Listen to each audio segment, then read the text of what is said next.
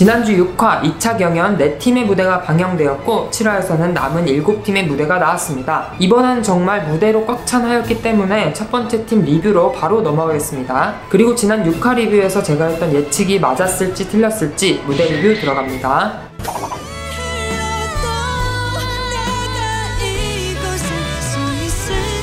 우리 MC 여진구의 레전드 캐릭터 구찬성이 나왔던 드라마 호텔 델루나의 OST죠. 태연의 그대라는 시. 3명 팀인데다가 정말 보컬만으로 승부를 봐야 하는 곡이기에 좀 더 걱정 어린 마음이 들었던 것 같아요. 마스터분들에게 미우 양은 끄듬 처리를, 황싱치아오 양은 집중력 부족을 지적받았죠. 그리고 발라드니까 발음이 더더욱 중요하잖아요. 팀의 유일한 한국인 최혜영 양이 고군분투하며 팀원들의 발음 교정에 힘썼습니다. 순위가 불안정한 탓에 베네핏이 너무나 간절했던 최혜영 양, 감정을 깊게 담아서 노래를 정말 진정성 있게 해주는데 시그널성 평가 K그룹 2등인 이유를 증명이라도 하듯이 너무 잘하더라고요.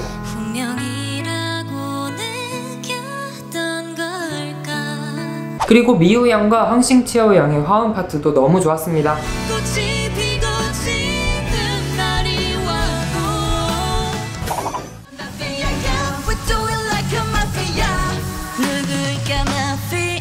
킬링 파트에 유일하게 지원을 하지 않은 허주연 양이 마시로 양을 킬링 파트로 뽑았습니다. 지원이 왜 지원을 안...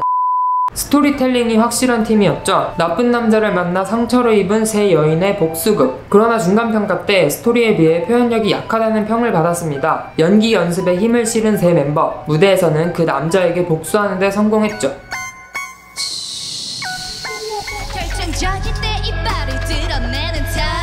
그리고 락 편곡을 했는데 푸드 시리즈에서 락 편곡을 선택해서 망했던 무대가 있었던 기억이 나요. 그래서 걱정을 했었는데 보컬도 락에 어울리게 잘 질러주었고 음정도 안정적이고 좋았습니다.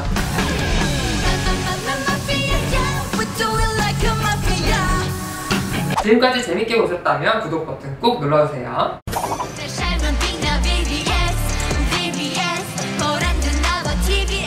VVS팀 정말 귀여운 연습생들만 모였습니다. 중간평가 때 마스터분들이 조언을 하면서도 귀여워하는 게 느껴지더라고요. 그런데 연습 과정에서 이건 악마의 편집이 아니라 오히려 덜어내서 덜 보여졌다 싶었던 장면이 있었습니다. 이채은 양이 울면서 다그치는 장면이 짧게 나왔는데요. 7화에서 이슈가 된 참가자가 3명 있었죠. 지금 말고 좀 이따가 새 참가자 묶어서 제 의견 말해보도록 하겠습니다. 저는 이 무대의 스토리가 참 좋더라고요. 새 참가자의 귀여웠던 모습들이 TV에서 나오는 장면으로 무대가 시작되고 TV를 꺼버리더니 나를 귀엽게만 보지 말아라 외치는 소녀들. 그런데 중간중간에 계속 귀여움이 튀어나왔거든요. 저는 그래서 더 미소 짓고 보게 됐던 것 같습니다. 결국 이겨내노라. 그리고 코토네 양 발성 텐션부터 전곡을 찌르는 가사까지 되게 반전이었습니다. 결국 내 불량 어디 갔노 거의 다 모르지 내가 존재하는 걸 do it again.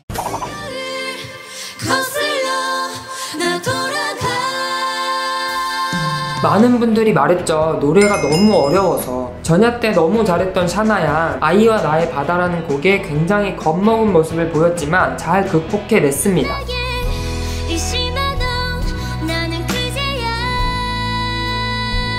그런데 김채연 양, 육각형 플레이어가 바로 이 참가자 아닐까 싶어요. 보컬, 댄스, 리더십, 이번 무대를 통해 발라드까지 잘한다는 걸 대중들한테 보여줬네요.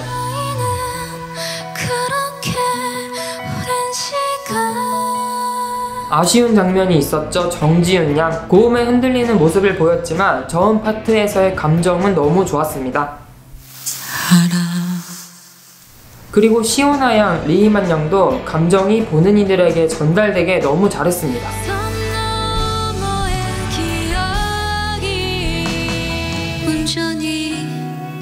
사랑하지 못해서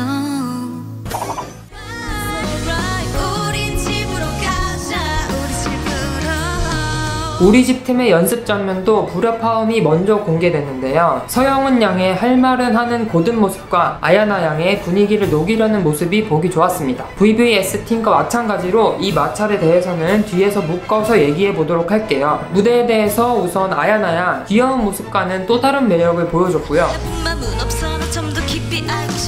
그 아주 부드러운 박수는 왜 맺으시와 개인적으로 이번 경연곡들 중에서 보컬을 표현하기에 제일 까다로운 곡이 이 곡이라고 생각해요. 그런데 서영은 양 너무 잘했습니다. 그리고 슈빙크, 이건 진짜 대박이었어요.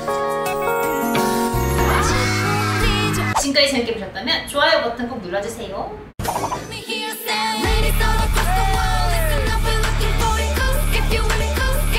미뤄뒀던 얘기를 할 타이밍이 됐습니다. 안 무대의 두 참가자와 살루트의 차이빙 양을 묶어서 이야기하도록 할게요. 세 참가자 모두 팀 미션 진행 중이 맞나 싶을 정도로 각기 다른 이기적인 모습을 보였습니다. 악마의 편집이라고 느껴지지도 않았어요. 같은 팀 소녀들이 직접 한 발언을 조작할 수는 없는 일이니까요. 제가 다들 너무 고생하고 응원해주고 싶어서 나쁜 얘기는 최대한 피하고 있었는데 이번 화에서는 짧게 짚어보았습니다. 무대의 경우 마스터분들의 극찬을 받았죠. 하이라이트 모아보기 들어갑니다.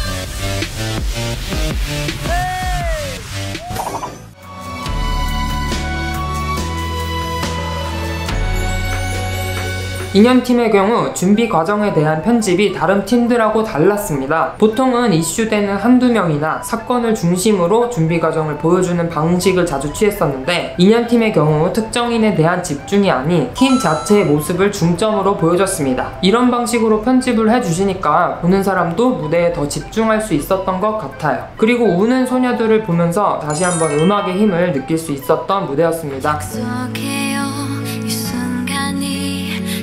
지나고 모든 걸 버리고 생애 비처럼 아름다운 나랑이 넋을 않도록. 이 노래는 춤도 춤이지만 감정 표현이 되게 중요하다고 생각했어요. 그 역할을 킬링 파트를 맡은 강예서 양이 너무 잘해줬고 역시 연기 경력이 있는 참가자가 맞구나 싶었습니다.